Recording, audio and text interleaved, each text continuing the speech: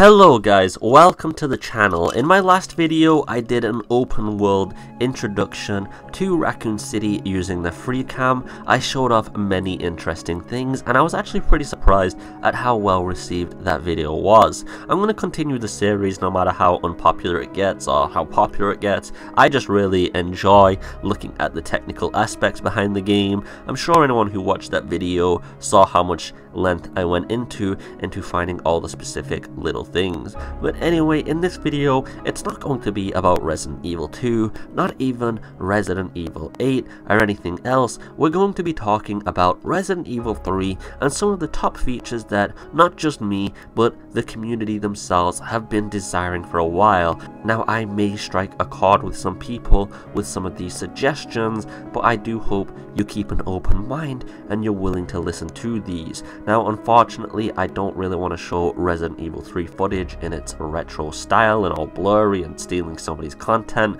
so I'm just going to use some free cam content I have here, and it doesn't really matter, you can close your eyes anyway and still get the gist of this list, and that rhymed. So without any further delay, let's just get right into it. One last disclosure though, and that is this list is not in any particular order. I just want to make that apparent so that people don't think I'm choosing favoritism over features. I've randomized this list up just specifically for that, so I hope nobody can see any bias. It's just RNG at this point over some of the features that I think definitely need to be enhanced or make a return. So let's start out with the first one, which is more of an open world. Now if anyone played The Evil Within 2, and I'm sure many of you did, or even watched it, it had what I'll call a semi-open world. So it wasn't like a sandbox environment like Far Cry, Grand Theft Auto, or any of the plethora of Ubisoft games that exist in the current market. It was more of a linear open world, and again, anyone who plays it just kind of understands what I mean by that. They did go for kind of a unique one on this, like I've not seen a game pull off linear open world before as well. But yeah, The Evil Within 2 did a very unique take on it, and it's a very good example of how Raccoon City could actually expand. So if you remember in The Evil Within 2, we were limited because we were on basically floating islands and we had to travel to other floating islands, and this is how they stopped it being completely open world. Whereas let's say in Raccoon City, if you're traveling through the streets and stuff, you know, you could just have a section like in Resident Evil 2 where half of the road's just out and you can't really progress beyond it. You could have alleyways on fire, car blockades stopping you from going past streets, and this could stop you from going out of bounds while also having a very large environment that doesn't just have one linear path to progress through. Now there's many streets in Resident Evil 2 that are unused, especially in the intro. I showed this in my last video. If you didn't see that, I recommend it, and Capcom should definitely introduce a lot more of the outside in Resident Evil 3. I'm not exactly sure why they haven't before. Do they just think it would be boring? Do they think that many of us would just be like, hey, we're walking through the streets, it's not really any different from the other streets? Because to be honest, that's not how fans see the game. We just want to go through the streets, roleplay an actual survivor and be like, holy shit, this is what it would be like in real life. That's all we want. Like, there's no magical formula to it. It's just really simple, and I really hope that we have more open world environments in Resident Evil 3's remake, and Capcom could do one hell of a job listening to the fans on this, because I do not seem to be alone. About 99% of the fan base desires this exact feature. The second thing that slightly disappointed me with Resident Evil 2's remake, it wasn't too much of a big thing, but it was kind of disappointing, was the lack of additional enemies. The only two enemies that I can remember that we didn't have in the original game were the IVs, and they were just basically a derivative of one of the original enemies. And then we had the G creatures, which, again, yeah, it's a new creature, I guess, like the IVs in a way, but it is still a derivative of an original creature, so is it really? You know, I wanted to see some new stuff in Resident Evil 2, some new BOWs. I don't really care if the canon would have been changed up a little bit. I mean, look at Resident Evil 1 with the Lisa Trevor subplot. That completely changed the canon, added a bunch of new enemies and other things, so yeah, like, we can't really say that that's a good excuse. Like, Resident Evil 3 could do with having some additional enemies that weren't in the base game, maybe some additional subplots like Resident Evil 1, and I will say this by the way, Resident Evil 1 was literally the golden standard of what a remake should be, and I don't just mean that for Capcom, I mean that in the entire gaming industry. So if we could have some extra additional enemies as well as subplots, or just even one big subplot in Resident Evil 3, that would also be hugely appreciated. We do love going back and playing these games, and yes, they do serve to allow a newer generation to play the games we knew and loved, but isn't it always better to have something extra in there as well? The only thing I can think of that was massively changed in Resident Evil 2 was the orphanage scene, which unfortunately, if you look in free cam, you can see it was supposed to be much more expansive, and then if you look at some of the other unfinished exterior environments, it really makes you wonder if Capcom was actually wanting to make Resident Evil 2 a little bit bigger, and I do hope Resident Evil 3 has this formula: more streets, more enemies, more subplots. Moral choices. Now, moral choices are something that aren't exactly Skyrim level in Resident Evil, but they have always been a part of the franchise, being able to choose different actions. For example, in the original Resident Evil game, you could kill off some of the main characters even though it's clearly not canon based on the decisions you made, and also there were other variables in the game that could affect different things as well.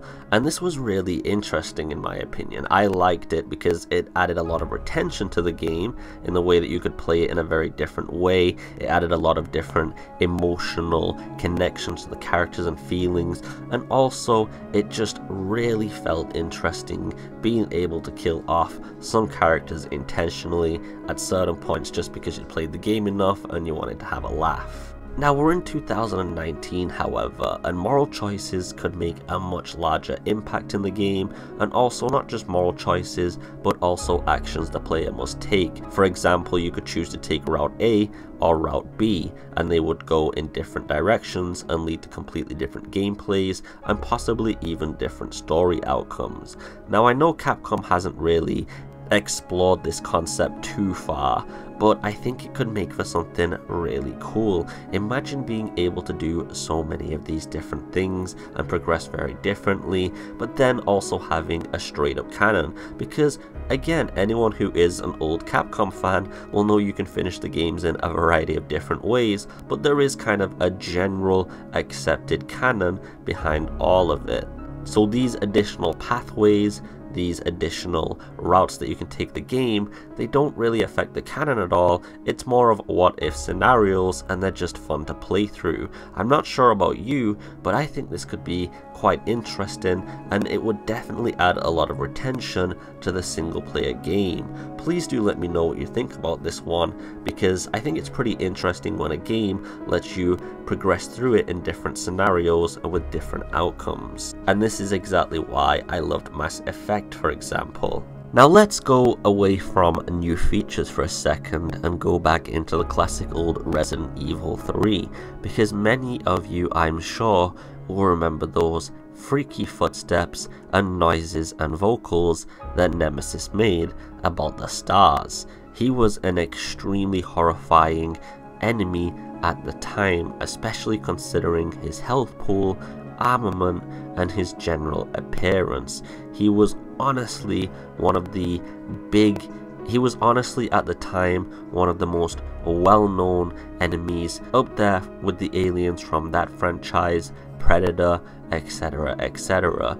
Everybody knew who Nemesis was, and I'd like them to of course upgrade his appearance and things, but I'd like them to keep that very retro style of his footsteps being extremely scary and pronounced and atmospheric, and I really want to hear this line exactly replicated.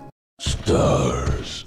Nemesis was one of the most iconic enemies for many gamers throughout the years, and even holds a high standard to this exact year.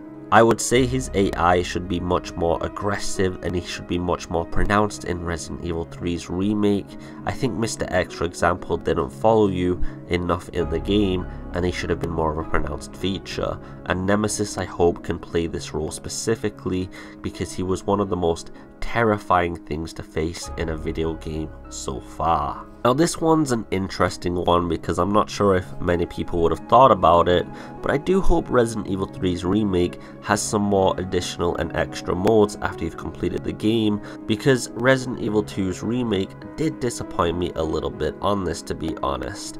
You know, you don't have to just remake some of the classic modes such as Hunk, you could have added something extra such as a modern raid mode, etc. This would have been extremely fun for the fans to play, and I guess it's just a missed opportunity. In this day and age, I really hope things like Project Resistance and extra modes that really should have just been in the original game, because that's a little bit how I feel, to be honest. And I just hope in Resident Evil 3's remake there's some more extra and additional modes that we can play through to increase the retention as well. I just want Capcom to remember that these are beloved projects on the level of Final Fantasy VII, Shenmue, and other games that hold a close heart to many gamer fans. Remaking them has to have the utmost amount of perfection applied to it.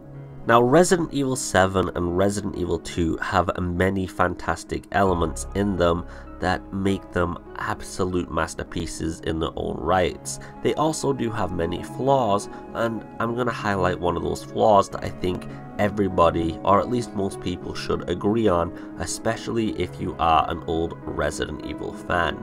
And that would be puzzle complexity. There's no denying that over the years since the original franchise, that the puzzles have been getting simpler to compensate for a casual player base.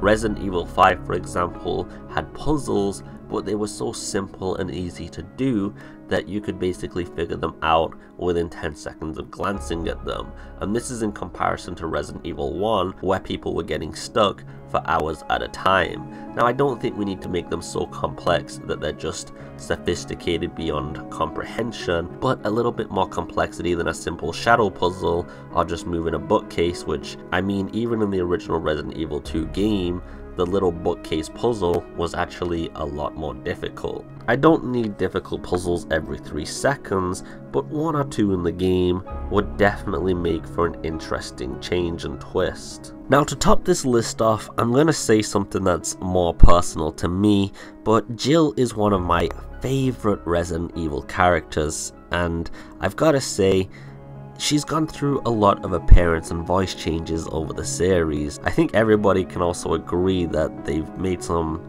pretty interesting reasoning as to why that is, such as a virus changing your hair color, for example. But I do believe that Resident Evil 3 may be the first appearance we have of Jill in a long time. I mean, by Resident Evil 8, she's going to be quite old. She's been in rehab for about 360 years and apparently is a vampire now that's immortal, so I'm not exactly sure how that's going to play out. But in Resident Evil 3, she's going to be quite young and much more of an amateur again, and I really do hope they nail the appearance down perfectly of the original Jill and also get her voice down correctly as well. Now, there isn't a possibility they're going to get the original voice actor due to the entire controversy that happened previously. I've got a video on that if you want to look it up, but I do hope they get a new voice actor that fits the role quite well, because Jill has a very assertive voice, but it's also quite kind at the same time. It's a very hard accent to pull off. Now, if they can do that and get the appearance down, I'd be very, very happy. As I said, Jill's one of my favorite characters in the entire franchise, but I do have a little bit of faith in Capcom because Leon and Claire looked absolutely perfect, and also Sherry did as well. We've got William. Actually, you know what? Everybody just looked on point, to be honest. However, I'm gonna ignore Resident Evil 7's Chris as just an anomaly because somebody really liked that guy or something, I don't know. But they did a great job in Resident Evil 2, so I do have faith. And yeah, these are some of the things that I really think need to be expanded upon, and they need to make an appearance in Resident Evil 3. So I hope you have listened to all of these points, such as the expanded storylines, like the Lisa Trevor subplot, more Raccoon City in the open environment, and I mean just traveling through the actual roads and the streets, maybe going, you know, onto one of the overpasses, etc. This would be really fucking cool. All the other stuff as well. If you did enjoy this commentary, please leave a like, a subscribe, a $50 million donation on Patreon. But for now, I just hope you're having a beautiful day. As always, guys, keep it rocking, kill all those zombies, and peace.